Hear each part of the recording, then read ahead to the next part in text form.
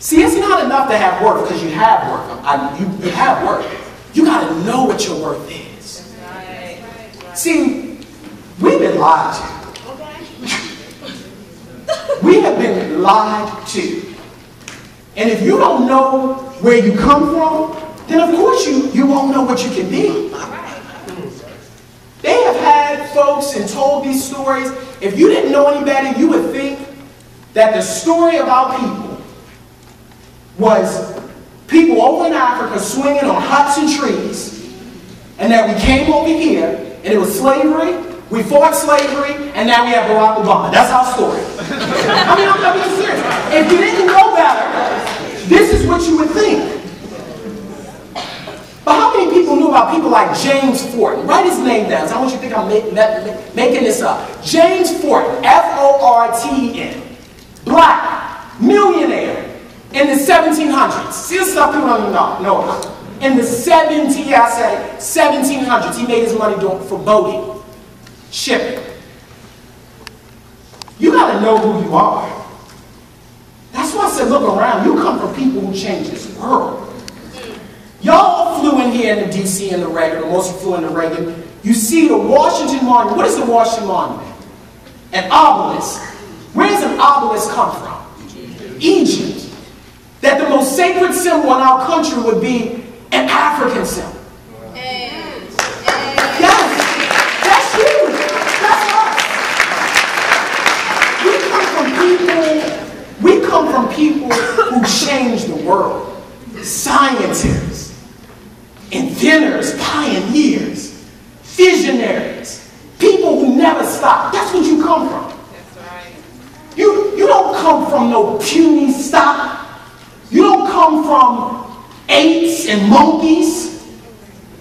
You come from greatness. And greatness lives on the inside. That's what that faith is. I'm not my circumstances. That's why I want you, if you don't hear anything else from me, hear this. You want where you live no more than I was living in that trailer park. That doesn't define you. That's where you live. You want what's in your bank account. That's what's in your bank account. That doesn't define you. You are a part of a lineage of greatness. People who changed the world. And we have a responsibility. We have a responsibility. We have a responsibility to take what we have and do more with it. Y'all keep hearing, and I have to harp on this for all of us here, it's 25,000. And it's important for us to know we're not here because we're the smartest. We're not here because we did everything right. We're here because of a grace that carries us. And until you recognize that grace, that's when the greatness of your life really begins to come. So I'm going to leave you with this. And this is actually the subject of my book, The Power to Think, the Will to Act. This book took me 3 years actually to write. And I'm telling you this because I want people to hear this. Sometimes you're going through something and you really don't know why. How many people have been there? How many people have been there?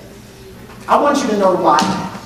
As you go back to your hotel rooms and then later you go on to your schools. It's because greatness has to be refined. It's like gold. Who's ever seen gold made? Gold purification. See, this is interesting. If you ever see gold being made, what they do is they take gold. Most people don't know this. Gold is not the most precious metal because it's so rare. There's actually other metals that are more rare. What gives gold its value is that it's taken as this raw form out of the ground, but then it's got to go through a purification process. And the purification is not by water. Somebody needs to hear me on this. It's not by sand. The purification is by fire. Yes. And what happens is it's not thrown in the fire once. That's not how you get gold purified.